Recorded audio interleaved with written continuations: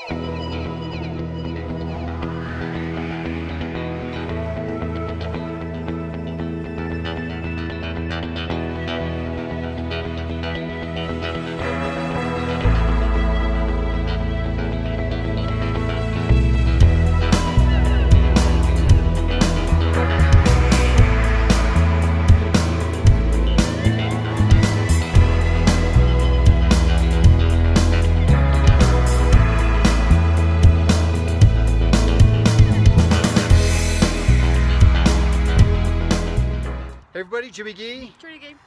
We're back. We're getting ready to wrap things up here at James M. Robb Colorado Springs Island Acres State Park in Palisade, Colorado. What do you got for us, son? It's Springs? No. Colorado. Colorado. Oh, not Colorado Springs, just Colorado. Sorry about that. Island Acres, There you go. Colorado, Palisade, Colorado. There you go. Sorry about that. It's alright. Alright, so check-in at the ranger station is after 1. Checkout is noon. Quiet hours are from 10 to 6. The speed limit is 5 miles per hour. That's pretty typical. There is 80 total sites. They start at $28 a night, and then it's a $7 fee for your car per day. So it roughly comes out to about $35. It's a 14-day in and a 45-day out. Generally, it's what? 2 weeks and 2 weeks. 2 weeks and 2 weeks? Okay. Yeah. So there you go. We have 41 full hookups. They're 50, 30 amp. There's only one that is 30 only, correct? I didn't. Over there? Yeah, there's one over there, but I didn't go around and check. So the best thing to do is check the website. Right. I think. Yeah, absolutely. Yeah. There's 34 electric only and 5 permanent camping. With that being said, definitely look at the website because the way it's done is it's literally a black and white piece of paper, so it's hard to differentiate. There we go.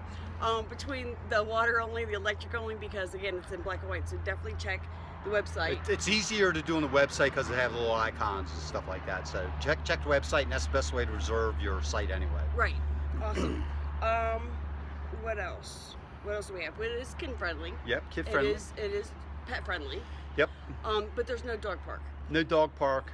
Go ahead. No dog park. You got to come up, obviously pick it behind you, but there's no dog park. But it is a beautiful park for children and for pets.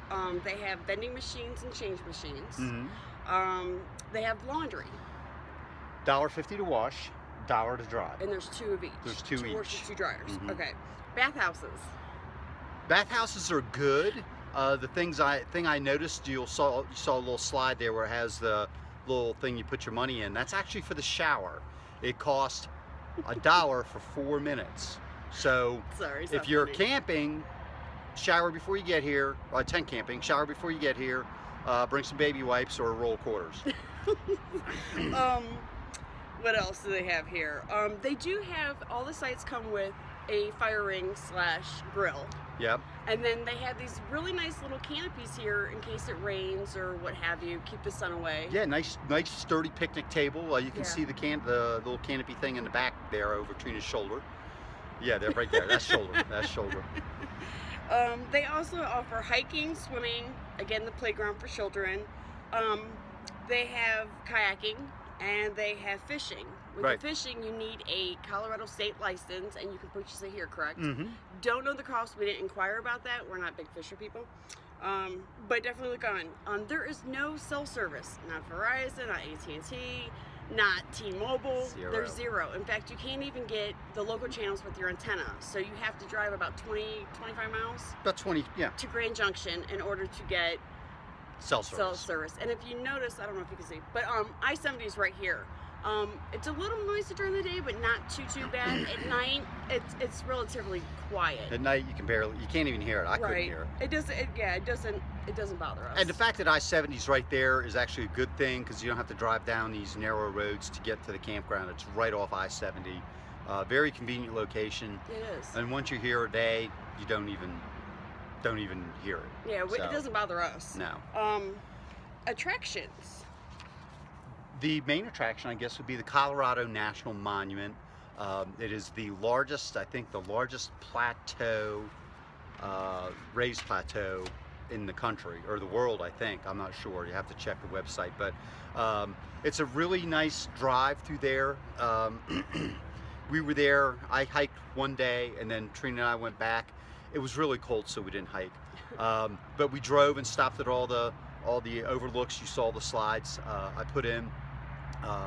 Really nice. About a 2-hour drive if you take your time and you go to the overlooks, and if you maybe do a little hike or two.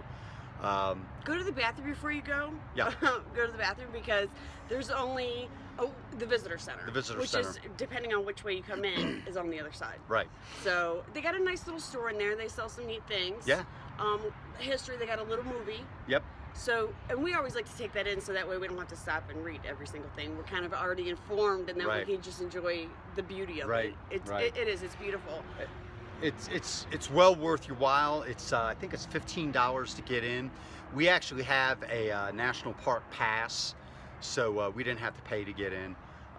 It's worth it. If you're disabled, do you remember what it is? What it costs for the passes? No, it didn't cost us anything. So if you're a disabled vet, you can go to any national park, show your medical card, and they'll give you this pass. Retired also, correct? Retired also. To get this pass to get in any national park for free. You and 3 other people, so you can take a carload of 4 into any national park if you have this pass. It's a pretty good deal. It definitely pays for itself within a few, depending on how often you like to go to national parks. We do, and we also have passports. So. Yeah, this park is set in a real nice location. There's 2 mountains on either side of you.